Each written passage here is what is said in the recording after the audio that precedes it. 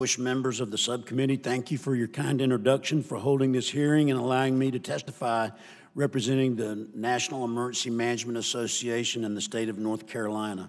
Since the devastation of Hurricane Matthew in 2016, North Carolina has experienced multiple hurricanes, tropical storms, and other disasters.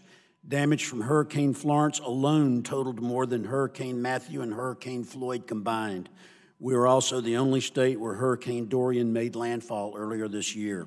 Citizens across the country, as well as political leadership, must understand the roles and responsibilities in responding to and recovering from disasters.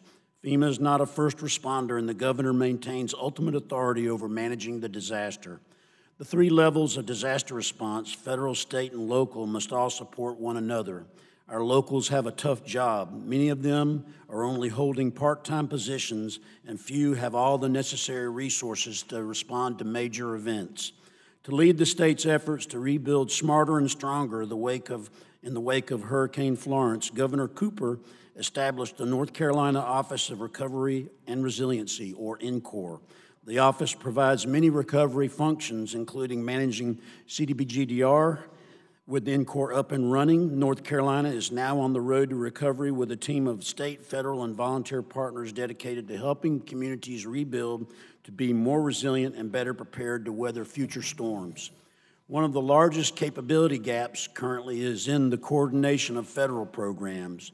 In the wake of any disaster, state and local emergency managers may have to navigate more than 90 programs across 17 federal agencies. In my written statement, I go into detail about some of the challenges with disaster case management and crisis counseling programs at FEMA. Awards for these grants typically see significant delays. These delays lead to an inability to properly plan for assistance, maintain personnel, and commit resources to disaster survivors. FEMA recently announced the termination of the Sheltering and Temporary Essential Power, or STEP program, which enables residents to more quickly return to their homes. With the termination of the program, FEMA must work to leverage other existing programs for emergency sheltering and housing assistance to meet the needs of survivors. The continued debate over the National Flood Insurance Program and delays in implementing provisions of the Disaster Recovery Reform Act also prevent the bold moves we must take as a nation to be more resilient. No discussion of long-term recovery would be complete without addressing the CDBG-DR program at HUD. We appreciate the support of Congress in appropriating funds to CDBG-DR, and HUD has been a great partner to North Carolina in administering the program. However, the program remains bifurcated from other federal recovery programs, and the lack of a regular authorization leaves states waiting months, if not years, for funding. I know many options to this program are being discussed here in Congress, but one reform which would immediately improve CDBG-DR is creating a method by which information from disaster survivors could be shared across various federal agencies.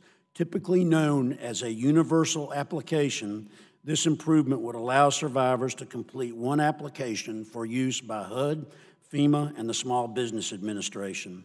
On behalf of the state emergency managers, thank you again for holding this hearing and drawing attention to the needs of the emergency management community. In North Carolina, we are acutely aware of the need to build upon the momentum of last year's Disaster Recovery Reform Act to further improve disaster recovery efforts and ensure we support our communities in their time of need. Thank you, ma'am.